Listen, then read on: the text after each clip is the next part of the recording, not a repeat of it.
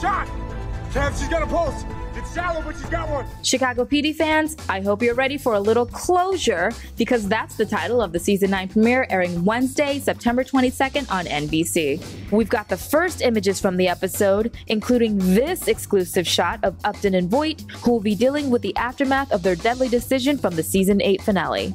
You know, that time when Upton shot a suspect and Voight burned the body to hide all traces of their involvement. The premiere synopsis also reveals that we'll pick up with Burgess still fighting for her life as the team scrambles to find her kidnapper. Ruzek, of course, continues to be distraught, and he's struggling to deal with the pressure.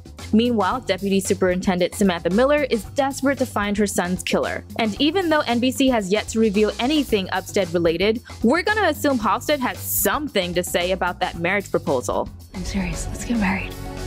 Head over to TVLine for more Chicago PD coverage, and let us know what's on your wish list for Season 9 in the comments. For TVLine.com, I'm Keisha Hatchett, sending love to my One Chicago family, because the wait is almost over.